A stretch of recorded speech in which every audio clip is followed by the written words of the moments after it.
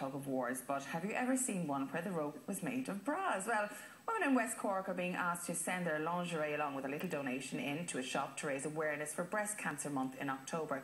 The shop, Sean Murrays, has asked women to help cover the town in bras for the month. I strongly suspect if you choose myself and Nora send hers, it would probably go around the equator, Nora. Thank you very much. Yes, yeah.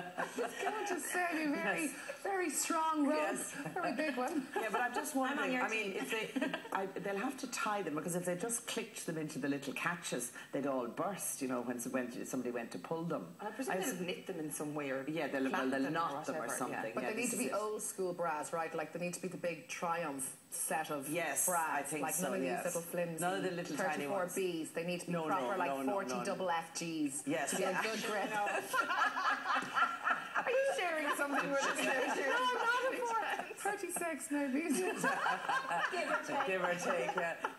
Then people will be sending them in anonymously because they won't want somebody to know what size they're sending in. Can you imagine, though, if you're going through Skibbereen in October and there you see your underwear and all its crowning glory flying in the breeze? But they want to cover the whole town in bras. Do you think, I mean, it's a very serious issue, breast cancer, but do you think things like this and these kind of novelty ideas, Emma, just cheer people up and give it a good PR? The one thing about breast cancer, it is a dreadful disease, but I know I have one good friend who's just going through her final stages of therapy now, and the one thing that herself and her peers who are also going through it said that they need is a good old laugh.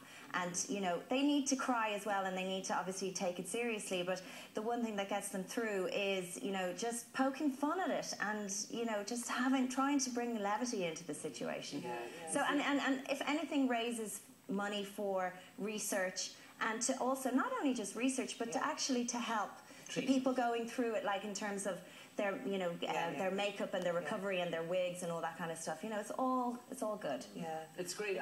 I mean, they're great innovative ideas. I think there was another idea a few years ago where a woman, I think it was Sligo, asked everybody to send their old bras up, and I think it was something to do with the Guinness Book of Records. But they, you know, there's lots. I mean, I was just thinking if it was for men's prostate cancer, you know, could they do this? You know, women at least have something like bras to make it significant. In their underpants, now their boxer shorts. I don't even want to go there, Valerie. Jockstraps.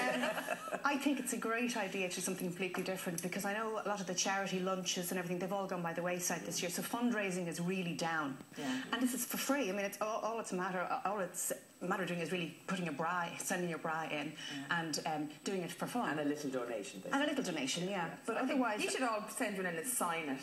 Yes. Yeah, that's a good idea. But yours would fetch a lot of money. Okay, you're the presenter. Listen, behave yourself now, Nora. Oh, now we're going to take the news.